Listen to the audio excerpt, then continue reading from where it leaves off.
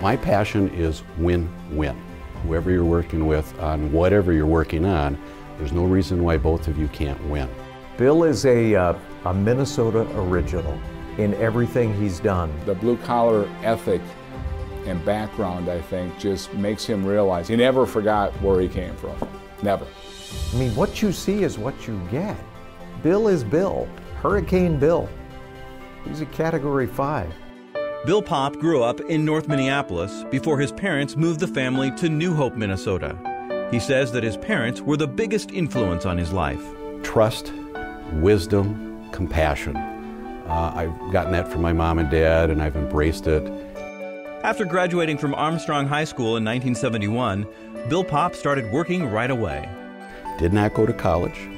Started as a wire puller in the telecommunications industry in 1972.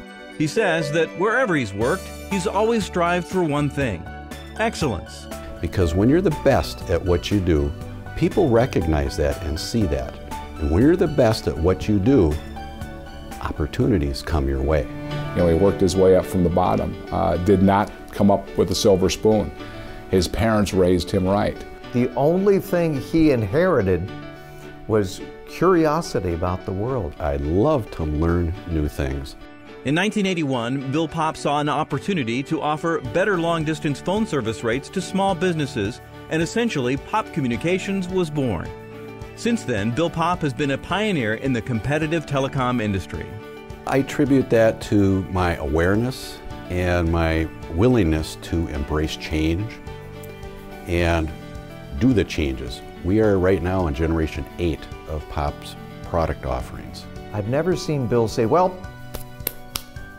I've done everything I can do. You know, he's still pushing, still driving. Why did Bill survive when 95 other companies like his died in the last 2 decades? It's because he did it right. He ran business right, he treated people right. There's 2 things that I do, and I stick to them very firmly. I'm a very good listener. I listen hard. I take notes. The second thing is that I embrace common sense with uncommon discipline and persistence. Through the years, Bill has received many awards and recognition for his business, but it's his service to the community that is remembered most. Bill Popp is the most generous person I've ever met, period. I've seen Bill give back, not because he feels obligated to give back, but because he wants to give back and because he believes that that is part of a life well lived. In my charity golf tournament, Bill Popp was my first big major sponsor. And as he got going, he got to know the committee, and by the end of the tournament, Bill would stay around and help the committee clean up the tournament, pick up the garbage, pick up the signs. Bill would work the dump truck, load the truck. He was out there physically doing it. No sponsor in the history of a charity golf tournament has done that, but Bill did it every year. He is one of a kind, and I'm proud to call him a friend, a dear friend. I like to say that Bill has lost a strand of hair for every $100 he's given. That's why he's bald. People have to know you, like you, and believe in you if they're going to give a real solid effort every day in order to be a productive member of the team.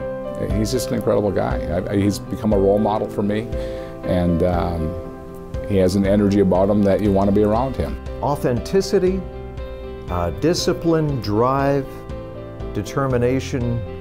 I mean, those platitudes really do hold up with Bill. My mission in life is to be the best ever at the roles that I have accepted. Get out there and learn and teach, have fun, and make success.